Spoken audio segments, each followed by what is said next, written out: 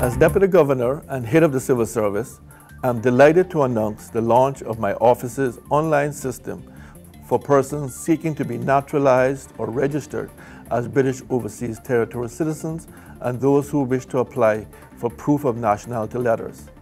This is an important development as we work towards enhancing the delivery of service to our valuable customers and achieving our vision of becoming a world-class civil service.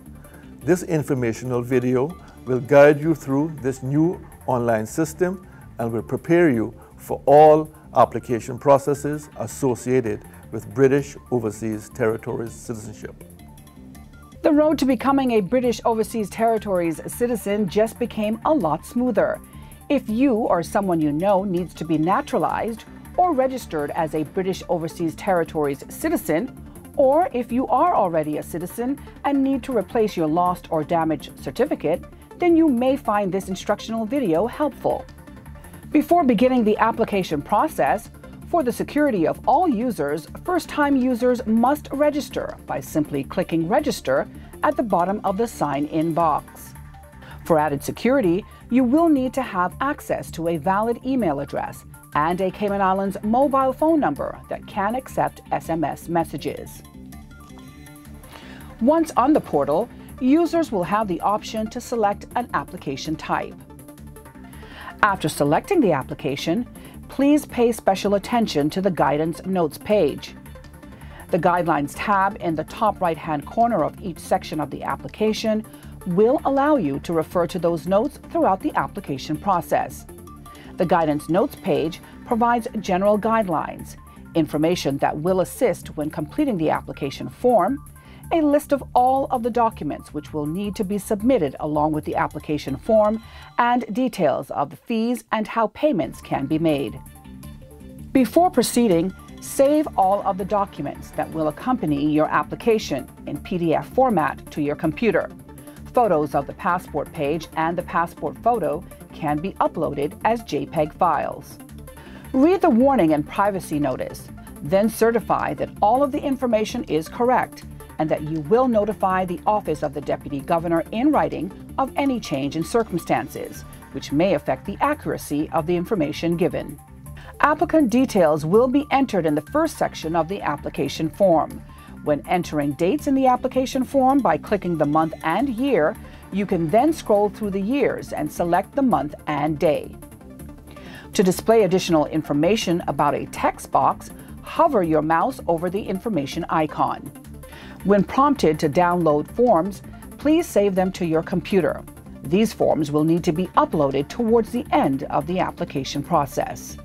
There are previous and next buttons at the bottom of each page, which allow you to navigate through your application.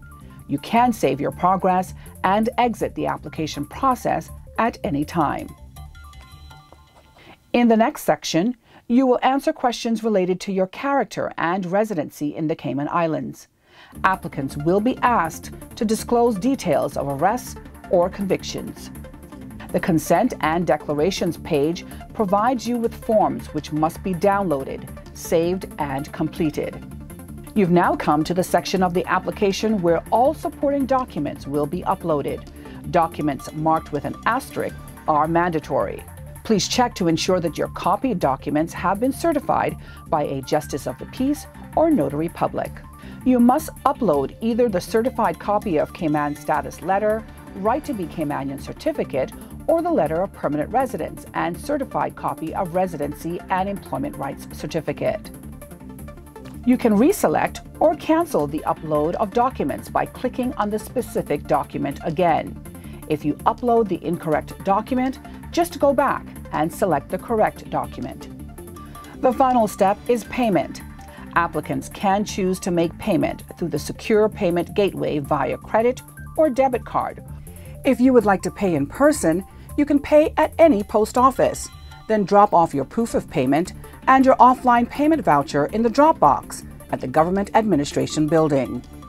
At this stage, you may preview your application and save or print a copy for your records. Click Submit when you have completed your application. Please note that applications will not be processed until payment is received. Customer feedback is very important to the Office of the Deputy Governor, so please take the time to rate your experience. Incomplete applications can be found in the Drafts tab to the left of the screen, and completed applications can be found in the Submitted tab. You can conveniently track the status of your applications here and will be alerted to any messages from the Office of the Deputy Governor in the Notifications tab.